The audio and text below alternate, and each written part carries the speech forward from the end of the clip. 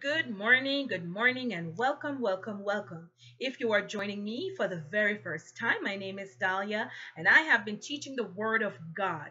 We are in the book of John. Oh, and it's getting wonderful. So I hope you can join us on reading through the book of John. We are doing an overview of the book of John, but sometimes it's so hard. We have to pick out those application and pick out those pivotal verse, life-changing verse, and kind of give you the application and responsibility of the believer. So bear with me as we go through this book. If you're a new believer, this is the book for you. If you're a seasoned believer, this is still the book for you, because as many times as you read it, there are always new revelation, new building of your faith in the spirit, because the word of God is spirit and it's life. If you did not subscribe to my channel, please subscribe to my channel, like the video, and share the video with others so that they too can be blessed. Let's jump right in. We are in chapter 4, and this is a real meaty, this is a one-pot meaty meal, because it's so full of revelation. And remember, we said the book of John talks about the public and private ministry of Jesus Christ, and we're seeing this all come together. Now again, I do aim to stay in the content and within the content and context of the book, as much as we can, because we want to let the word speak for itself. And as new believers and even seasoned believers, I want us to go through the book of John and get the content and context of what he's talking about. Again, we know there are references and confirmation and verification of what John is saying, but I want to keep you in the context for the new believers so that they can do a read through and an overview and then go back and study out the entire lesson, running all the references. Okay, so let's get into it. We are in chapter 4. I'm going to see if I can read a few verses. We may have to stop and pick up there again, but let's see what we can do today. The last lesson, we talked about the Samaritan woman, and Jesus offered her the living water to drink. And we talked about the historical and cultural, where the woman really was not supposed to be talking to a male without her husband. But we'll get into that a little bit more, just a little bit, a reminder. So we are in verse 16. So we're continuing the conversation from the previous lesson. So if you didn't see that lesson, please watch that lesson and then come back to this one. So in verse 16, they continued the conversation. So Jesus offered her the water, the living water, and he says, "This water that I will give you will be a fountain of water springing up into everlasting life." And so the woman said to Jesus, again from the last lesson, "Sir, give me this water that I may drink, so that I will never be thirsty again, and that I will never come here to draw water." So she's still thinking in the natural. She's still thinking in the physical, but Jesus was taking her someplace. And remember, I said in the last lesson, Jesus usually uses parables because he wants to pull out of us an understanding. He wants us to get the spiritual. He wants that revelation to sit within your spirit. So he will use something that you're familiar with to speak to you, to pull you into a deeper level and a deeper understanding. She'll get there, but it takes a minute, you see. So now we continue in verse 16. Jesus said to her, "Go call your husband and then come here." The woman answered and said, "I have no husband." Jesus said to her, "You have well said, I have no husband, for you have had five husbands, and the one whom you have now is not your husband, and in that you spoke truly."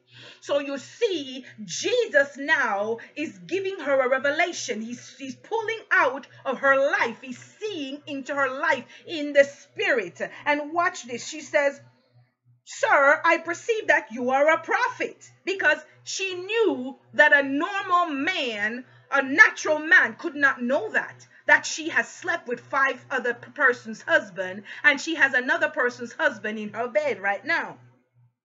So she said, "I perceive you're a prophet." And then she says, "Our fathers worship on this mountain, and you Jews say that in Jerusalem is a place where one ought to worship." So Jesus said, "Woman, believe me." Listen. He says, "The hour is coming when you will neither on this mountain nor in Jerusalem," listen, listen, worship the Father. So again, he's speaking now, because remember in John 3:16, it says, for God so loved the world. We're staying in the content of the book, that he gave his only begotten son. What? Not to condemn the world, but by through him the world might be saved. So God didn't send Jesus to beat the world over their heads. He came to give us life, that we will have everlasting life through him. So now he says there's going to come a time when it's not about the mountain or Jerusalem, because Jesus is dying for the world, and we don't have to go to Jerusalem or come into a specific place. You see that? We don't have to go to a specific place or to the priest or into a cubbyhole to confess your sin. It says you're not going to need a physical place. And so he says, you worship what you do not know. We know what we worship, for salvation is of the Jews. But the hour is coming now when the true worshipers will worship the Father. So see, now he's telling her, because he's telling her it's not going to be about a place. It's not going to be about a place. All right. He says where the true worshipers will worship the Father in spirit and in truth, for the Father seeketh such to worship him. Then he says this, and I want you guys, when you're going back to study, you study this. He says God is a spirit. Now remember in the previous chapter he says to be born again, you must be born of the water and of the Spirit. Here, I wanted the Bible to speak for itself in terms of the Spirit, because we're going to get into that. Because the Holy Spirit is a person. And I don't want you to think that the Holy Spirit is an it. So we want to go through the book of John, and then we'll talk about the Holy Spirit. That's why I didn't get too deep in the beginning of the lessons, because I want the word to speak for itself. And then we can talk about it a little bit more. So here is the first point about the Spirit. He says, God is spirit. Notice what he says. God is spirit. And those who worship him must worship him in spirit and truth. You see that? Now, the truth will be explained in the same book of John, because there's a part in the book of John, we'll get to it, where Jesus was speaking and he says, sanctify them with your truth. He says, thy word is truth. So the word of God is truth. And he says, those that worship him must worship him in spirit and in truth. And here he says in 24, God is spirit. So the woman says to him, I know the Messiah is coming, who is called the Christ. When he comes, he will tell us all things. You see that? So she has knowledge, because remember, they're half Jew, half Gentile. Okay, they're not fully Jews. So because they're half Jew, on that side, they know that a Messiah is supposed to come. They are looking for the Messiah. But because they are half-breed, they mix the superstitious beliefs and they mix their paganistic ways with the Jewish tradition, you see. That's why you can't mix religion. That's why James says, the book of James says, you cannot be double-minded. You can't say there's all roads leads to God. There's no such thing. So they were mixing religion, and therefore they kind of had this confusion. And she said, yes, we expect the Messiah and he will come to tell us all things. And then Jesus said to her, I who speak to you am he. Oh man, I'm telling you people, I want to shout. Because you see, Jesus now reveals himself to this woman. Let me say this, because there's a lot of men in ministry who talk so poorly against women, females. I don't know, there's some men who hate females. I don't know what their mothers did to them. I don't know what is perpetrating this hatred towards women, but it is very sad. But here, Jesus, when you read the first part of the text, Jesus went on his way. He said, I have need to go through Samaria. So he had a purpose. And the purpose was Jesus had a message of deliverance, a message of eternal life for this woman. So to encourage you and to point out what Jesus' ministry is, because remember in John 3:16 to about 20, he said, I did not come to condemn the world. Jesus did not come and condemn this lady for sleeping with all the husbands in the neighborhood.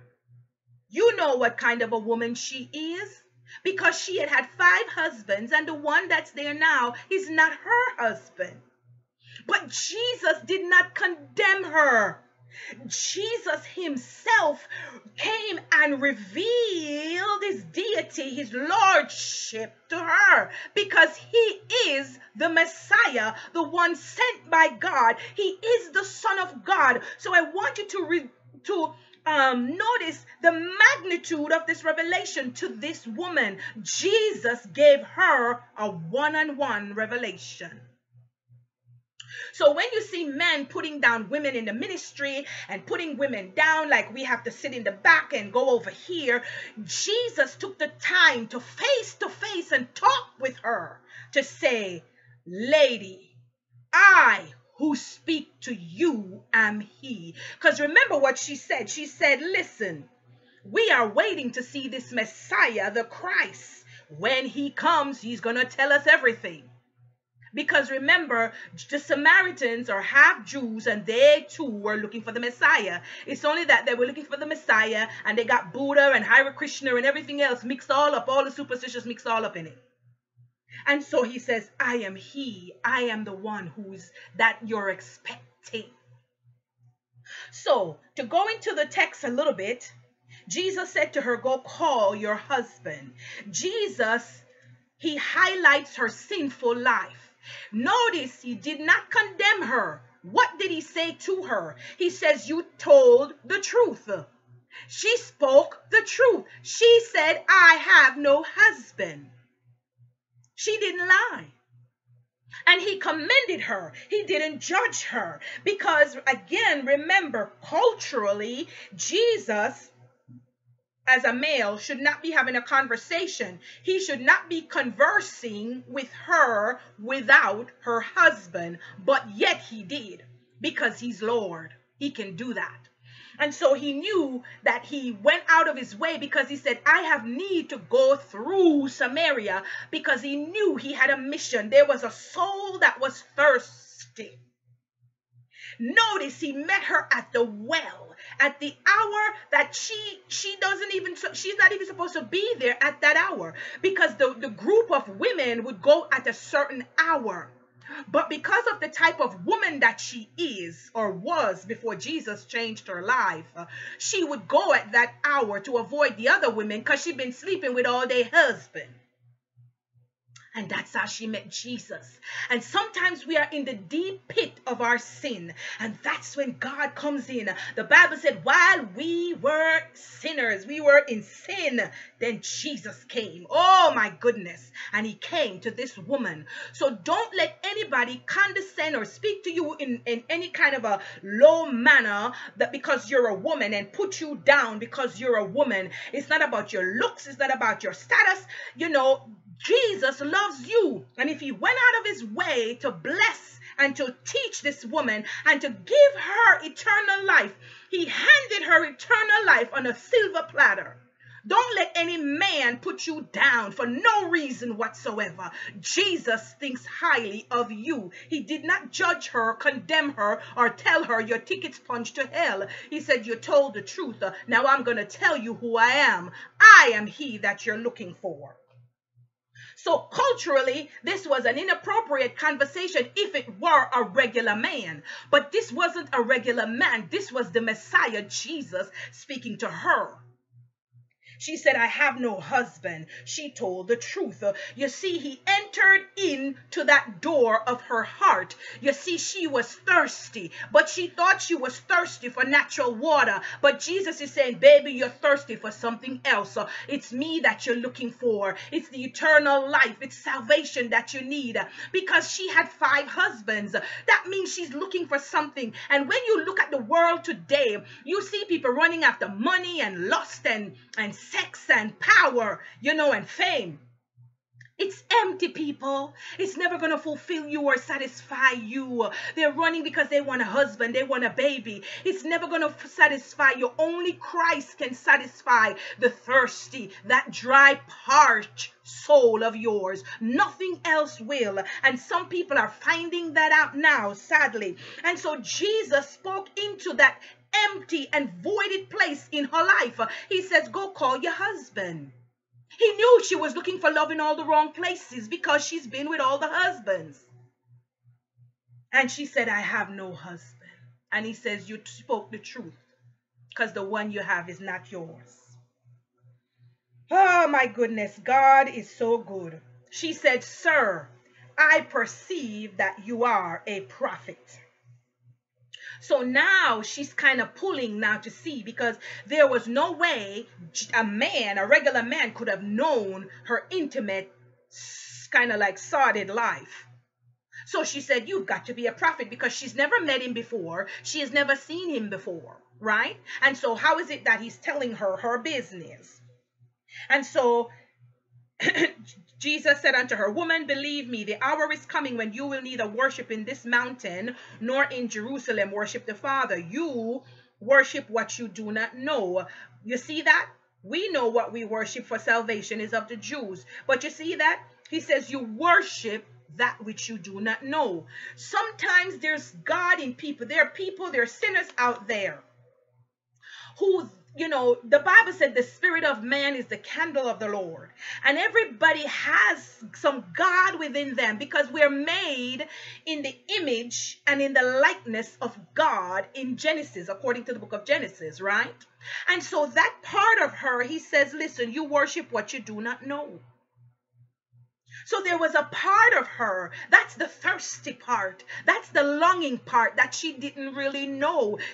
And many sinners, they don't understand. You see, all those, people who go out and they do wicked things, they don't know that emptiness, that void, that nasty spirit within them, that the spirit of God is trying to pull them. But because of all of the materialistic things in the world, they go that way.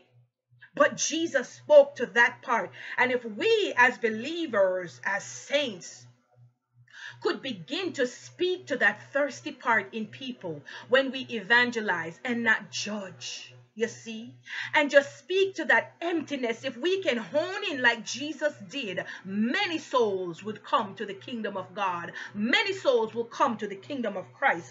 And he says, God is spirit. Notice, he didn't say God is a spirit. He says God is spirit. One of the verse I want to share ahead, and again, I said I want the book of John to speak for itself, and we'll stay in the content, because again, we're trying to do an overview. But I want to go to this one, cheat sheet, John 6:63. And it says this, and it says, it is the spirit that quickens. So it's the spirit that makes alive. Remember what Jesus said, God is spirit, right? And so it says, it is the spirit that quickens. The flesh profits nothing. The words that I speak unto you, they are spirit and they are life. So I want you to know that the word of God is also spirit and life. God is spirit. And so he says, our fathers worship in this mountain. So again, they are Samaritans, but they're half Jews. And so they can say their fathers worship in this mountain, right? And so again, like I said earlier, the Samaritans, they believed that Moses commissioned, the altar, the different altars, they believe, but they kept mixing it because of their background. And then we see that. So historically, the Samaritans, they accepted the first five books of the Bible. They accepted the teachings of Moses. But again, that's where it all stopped for them. And they weren't too versed in all of it, because they mixed the religion. They had so many things going on. But Jesus says, listen, the hour is coming when you're not. Notice he said hour. He didn't say months, days. He says the hour is coming. So you see how God's perspective and our perspective is different, because he hadn't yet gotten to the cross. He said the hour is coming that you're not going to worship here or in Jerusalem, but God is seeking those who would worship him in spirit and in truth. And so again, to worship in spirit means that you are concerned about what's this, not that you are not concerned about the place, but you are concerned about the spirit. God is spirit. So it's not about a spiritual place, because in the Old Testament, that would be the place where the Spirit of God would hover or meet up with them. You see, and he says you will worship him. It wasn't an outward sacrifice, all right? And he says in truth, according to the counsel and to the word of God. He says, it is I am he who speaks to you. And so he reveals himself to her. Jesus still wants to reveal himself to the sinners, and he's going to do it through us, the born again believers. So it's important that you study the word, and you go back and you research and you study the word, and you pray and you seek the will of God. You ask him, because remember, God is spirit, and he says you worship him in spirit and in truth. And when you get into prayer and you get into the word of God, the Holy Spirit, the Spirit of God, will speak through you into someone else's life. It's not spooky and it's not deep.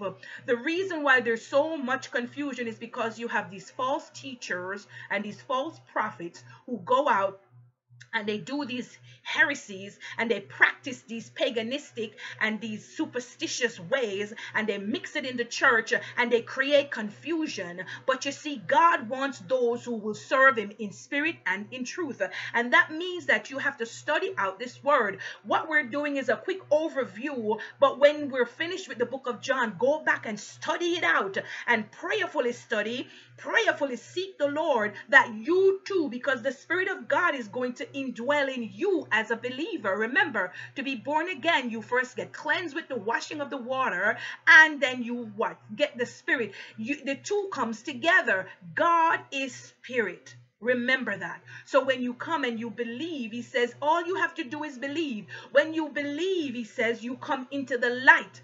But many don't believe because they don't like the light. Why? Because the light reveals their evil deeds, and they don't want their evil deeds to be exposed. So they don't want Jesus. That's why many people don't want Jesus. It's not that they don't, believe he's God. They know that. So they don't want to come near because they don't want to stop their wrongdoing. But this woman, she was thirsty. She was thirsty. And Jesus went out of his way. He said, I have need to go through Samaria, because he knew that he had an appointment with this wonderful woman, because the world wrote her off. She was like an outcast. She was an outcast to the Jewish people, but even within her community, she was an outcast because she was having people's husband, which she wasn't supposed to do even as a Samaritan.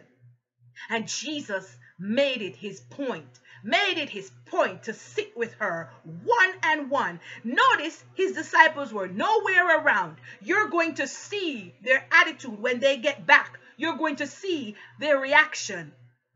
And their reaction is how a woman and the Samaritans are viewed. And that's why I say from this lesson, don't let any preacher man or any preacher woman or any person, whether they're Christians or not, put you down as a woman. Don't let anybody make you feel less than because you are a woman.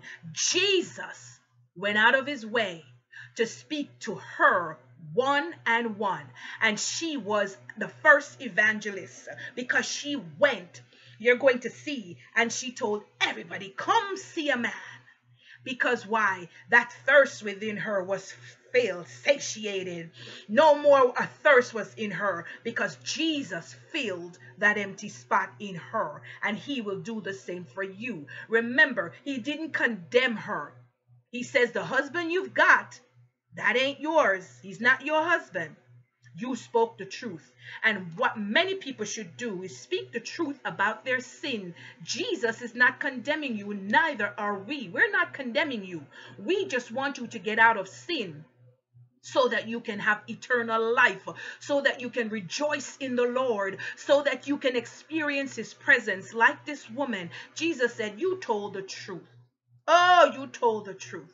And so he began to minister to her, and he says, the one you're speaking to, he says, yes, I am that Messiah.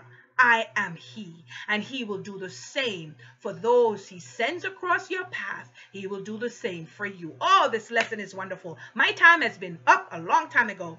Thank you so much for watching. Come back. You're going to see the disciples' reaction when they come back, which will prove to you that culturally this scenario was offbeat. But that's what Jesus does. He always goes off beat. Not off beat in the spirit, but off our beat, off your beat. And so you'll see their reaction. So come back for more. Like the video, share it with somebody else, and then invite people to subscribe. Subscribe to the channel and show your support. Thank you again. Remember, go with God and continue to be a blessing, because you are blessed to be a blessing. Thank you so much for watching. God bless you.